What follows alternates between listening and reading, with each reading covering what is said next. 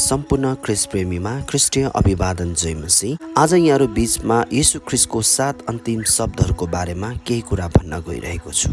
प्रभु येशू ख्रीष्टले 7 शब्दहरू अन्तिम शब्दमा उहाँले उच्चारण गर्नुभयो जब उहाँ तपाईं र मेरो लागि क्रुसिफाई हुनुभयो।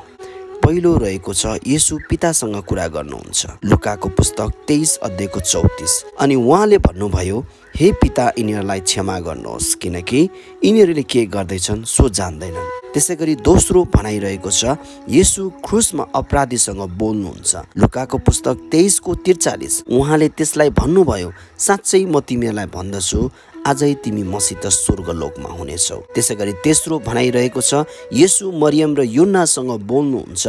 युन्नाको पुस्तक 19 अध्यायको 26 देखि 27। जब येशूले आफ्नी आमालाई र उहाँले माया गर्नुहुने चेला नजिकमा उभिरहेका देख्नुभयो तब उहाँले आफ्नी आमालाई भन्नुभयो, नारी हेर्नुहोस् तपाईको छोरो। तब त्यस चेलालाई पनि उहाँले भन्नुभयो, हेर तिम्रा आमा। त्यस बेलादेखि त्यस चेलाले उनलाई आफ्नै घरमा लगे। त्यसैगरी चौथो भनाइरहेको छ येशू पितासँग ठुलो स्वरले कराउनुहुन्छ। मत्तीको पुस्तक 27 को 46। इलोई इलोई लामा सबखतानी, अर्थात् हे मेरा परमेश्वर तपाईले मलाई किन त्याग्नु भएको छ। त्यसैगरी पाँचौं भनाइरहेको छ येशू तिर्खाएका छन्। युन्नाको पुस्तक 19 को 28।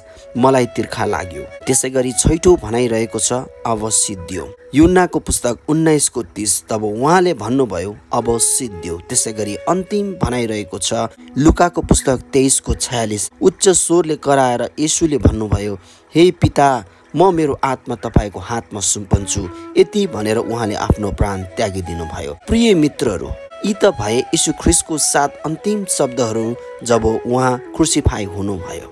किनभने परमेश्वर तपाईं र मेरो लागि यस संसारमा आफ्नो प्राण त्याग्नलाई आउनुभयो। कोही एक व्यक्ति कसैको लागि मर्न सक्छ भने सारा संसारको लागि मर्ने केवल एउटै व्यक्ति हुनुहुन्छ जो परम प्रभु येशू ख्रीष्ट। अनि हामीले उहाँको प्रेमलाई नबिर्सौँ किनभने उहाँ यस संसारमा तपाईं र मेरो उद्धार र मुक्तिको लागि नै आफ्नो प्राण दिन आउनुभयो।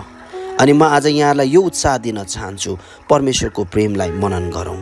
जय मसीह।